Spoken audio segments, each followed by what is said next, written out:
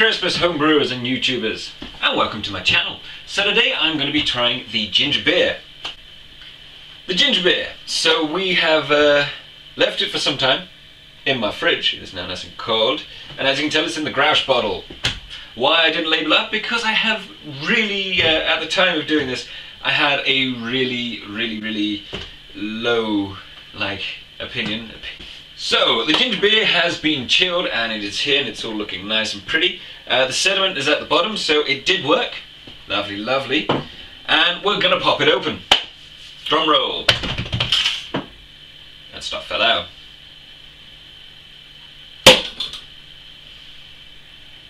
That is good.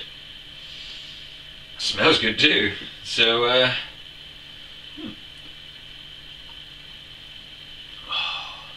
nectar. So right, anyway, enough patting myself on the back. So this bread yeast, it is made with bread yeast, so it is about 2.5 / slightly over 3-ish%.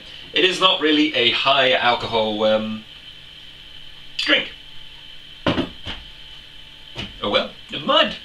The first thing that you can smell when you open the bottle, there is a bit of pressure in there. Very nice. It really does sort of, you can smell caramel and you can smell ginger. You can't really, citrus is very mildly there, but nothing too big. Either way, it smells really good. So how does it pour? Check that.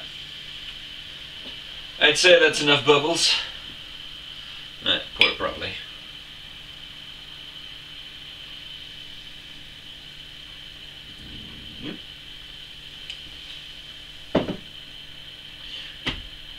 So yeah, it pours very nicely as long as you don't just... But yeah, a nice sparkle, a good colour. Look at that. So the honey did do its job. I think I'm going to be making this again. Either way, so let's be honest about it. Ooh, it is very pleasant. So, unlike my normal stuff I make with ginger, the ginger itself is it's there, it's fresh, it's zingy, but it's not overpowering. And as you can tell, it's clear, it doesn't need to settle. So, bread yeast. Bread yeast. Turns out you can use it. It's not really surprising. The reason that I chose to use bread yeast and to use honey instead of normal sugar is because I have seen on multiple occasions people using bread yeast. And they're saying that it makes no difference to the flavour. I can confirm it doesn't, it's true. It's very good, it's sparkling, it's fermented. Okay, it's a low fermentation. I don't know what would happen if we tried to bump up the sugar in it, but for a nice, easy drinking, pleasant drink, it's actually really good.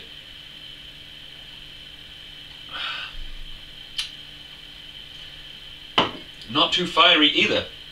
So I can confirm that this recipe is actually pretty good. I would say to add in more zest, if you like a lot of citrus as well. But still, the citrus is there. It's just working with the ginger. It's very good. Complete success. Yay.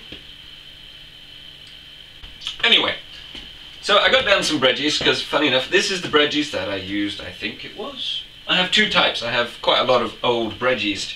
Now the thing is about this bread yeast, which we use to make this perfectly drinkable, quite nice tasting ginger beer / mead, this went out of date. It says best before the 1st, 2015, so you have no excuse. Old. And it still works, so there we go.